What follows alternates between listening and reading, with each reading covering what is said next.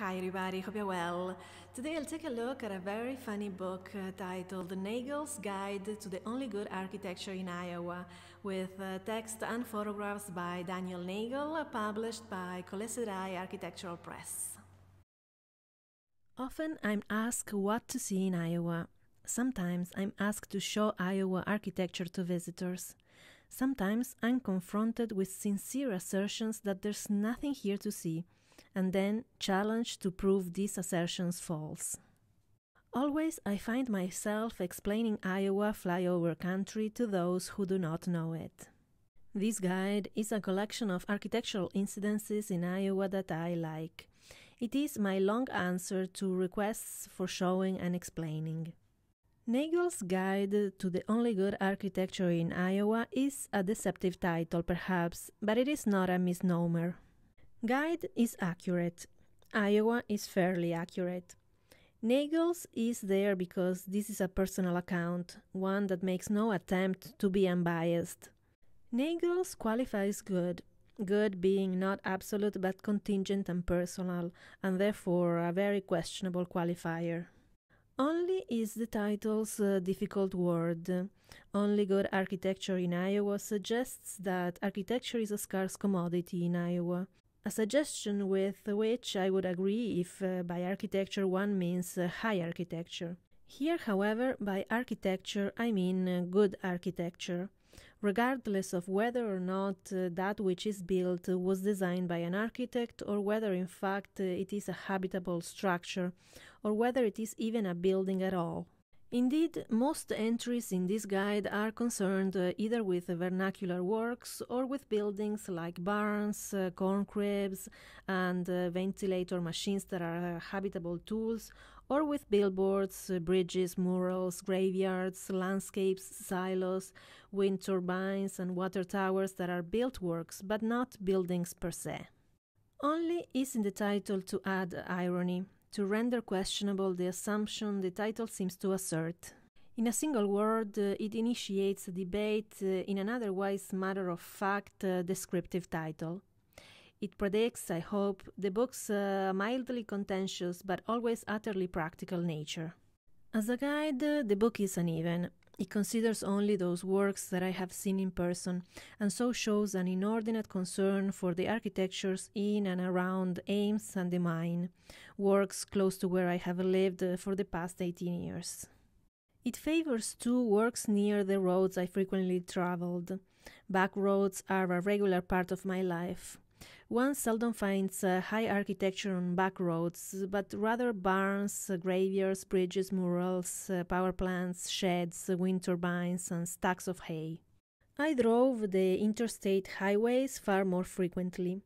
Two of Iowa's 3 interstate highways divide the state into 4 quadrants, and the entries in this book are organized about these quadrants.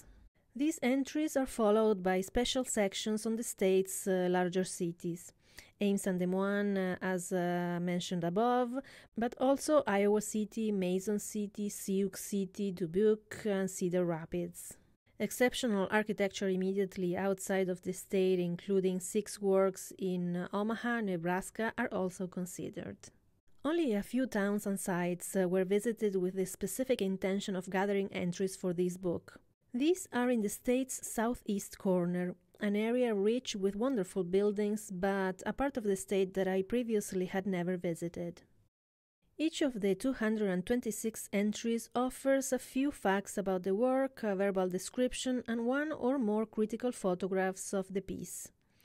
Only the facts are innocent. The selection, images, and verbal descriptions are all highly opinionated personal reflections, as is the organization of the book, its size, shape, and color. Architecture is my hobby. It amuses me. I studied history and design for 16 years and have taught it for a quarter century. Everywhere I go, I look for architecture. I've gone to Iowa for 18 years now. Its haystacks interest me as much as its needles. Its architecture was found when I was not looking for architecture. But what is special in Iowa architecture? As a manner of inquiring into the nature of architecture and as a way of asking the reader to look and then look again, this guide collects architect-designed high buildings and puts them together with low utilitarian buildings in the same volume. High architecture can be found in Iowa, although the works are not always the best examples of their architects. The buildings are most intriguing to me when collected together as examples of a building type, a style, or the works of a certain architect. For instance, there are the brick buildings of the Chicago master architect Louis Sullivan. 3 banks, 1 savings and loan, a church, and a curious modern 4-story department store. In Mason City, there is the unique 1912 Prairie School suburb, Crest Rock Glen. Eliel and Eero Saarinen executed a 1946 master plan for Drake University in Des Moines and later designed a number of its buildings, with Harry Weiss and Mies van der Rohe adding buildings to Drake's campus in the early 1960s. Wright's Taliesin is a short drive from the northeast corner of Iowa, and there are 10 buildings by Wright in the state, including a unique mixed-use bank and inn, the truly wondrous Grant Douglas House, and 3 houses intended for mass production. Eliel Saarinen designed the Des Moines Arts Center in 1948 with major additions by I.M. Pei in 1968 and Richard Meyer in 1985. In Iowa City, the University of Iowa has buildings by Stephen Hall, Frank Gehry, Cesar Pelli, Odile Rowlett Scott, and Gunnar Birketz. Low architecture is found throughout the state in both urban and rural areas. The best low architecture is either decidedly bizarre or an utterly prosaic, unself-conscious, unauthored architecture of implementation, or the juxtaposition of the prosaic with the profound. The latter 2 types were never intended as statements. They facilitate and have been weathered into the landscape and are today background for contemporary building. In the frugality of their solution, without a refined palette or an aesthetic theory to guide their formation, they tell us about the nature of building buildings, about the Iowa society that built them, and about the order of the space in which we live. All photographs were taken with a digital camera in color and then converted to black and white. The book's illustrative text is critical commentary intended to raise questions about the architecture. The photographs highlight those characteristics that interest me and play down those that don't.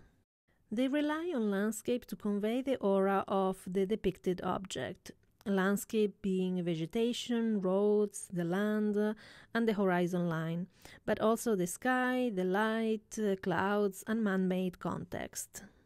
It is my hope that the book offers some insight into Iowa, into high and low architectures, into the art of seeing, and into the arts of representation and guidance. It is my hope, too, that the book expresses my enthusiasm for the state's architecture as it is, bridled, affected, questioning, contingent, and always ambiguous. Mostly, though, it is my hope that the book encourages the reader to see. What you see depends on the context, on how it is when you get there, on the light that illuminates it, on the age of your eyes when you perceive it. Everything changes, including you, so see it over and over again. Ask for this curious guide at your local bookstore. Thank you for joining me today and see you in the next video.